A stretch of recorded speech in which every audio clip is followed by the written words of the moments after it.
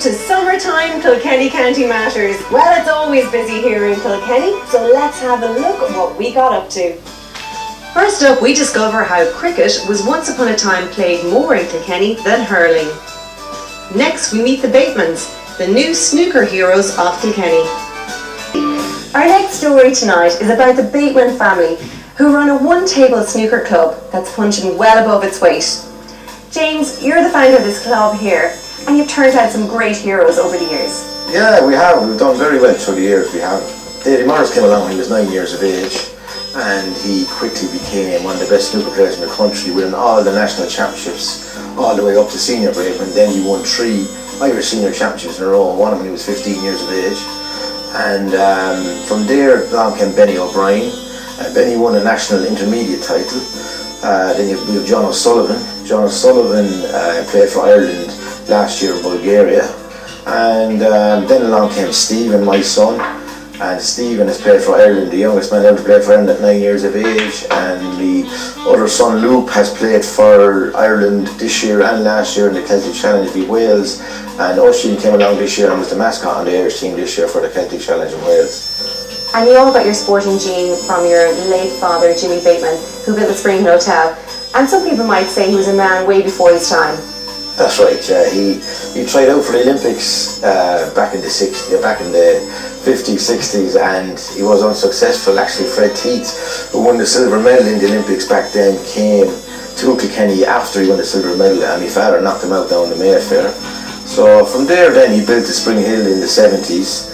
And when he was up there, he put in 3 snooker tables, and that's where I started playing snooker. And this is all has led from there, I think, really, to be honest with you. So you and your 3 sons all train with a pretty special coach.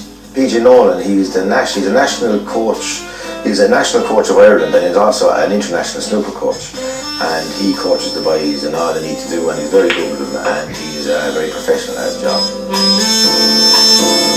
PJ, you're the coach of the Bateman brothers. Now, they're the youngest ever players to win competitions at lots of levels. They're the only family in Ireland that have represented Ireland at all levels, starting at under 12, under 14 and 18 and onto his father, James. It's a unique family to have in Kilkenny, and in Irish we're very happy. Stephen, did you really beat Dennis Taylor when you were just 12? Back when I was just 12 up in the Spring Hill Hotel, so it was a great honour to play up there and be a former world champion. What was he like? He was a very nice man. He helped me a lot, gave me a lot of advice that I've used to this day, so it was a good experience for me. Stephen, your current highest break is 139 at age 18. You're also the youngest player ever to represent the Republic of Ireland. How does that feel? Feels great. Very unusual for a player so young to represent Ireland at that age. I actually got a wild card off with my coach PJ Nolan, so I wasn't really expecting that at the time, but experience helped me a lot along the way, and I gained a lot playing all the Welsh players that came over at the time. Now, Oisin, you started very young as well, at the age of 6. And what famous player did you take on last year? Yeah, I played Ken Doherty last year in the Dublin, and he bet me when he won't give me the second round. Now, do your big brothers help you out? Yeah, they do teach me a lot of things. Is there fierce rivalry going on between the 3 of you? Yeah, but we do go on quite well.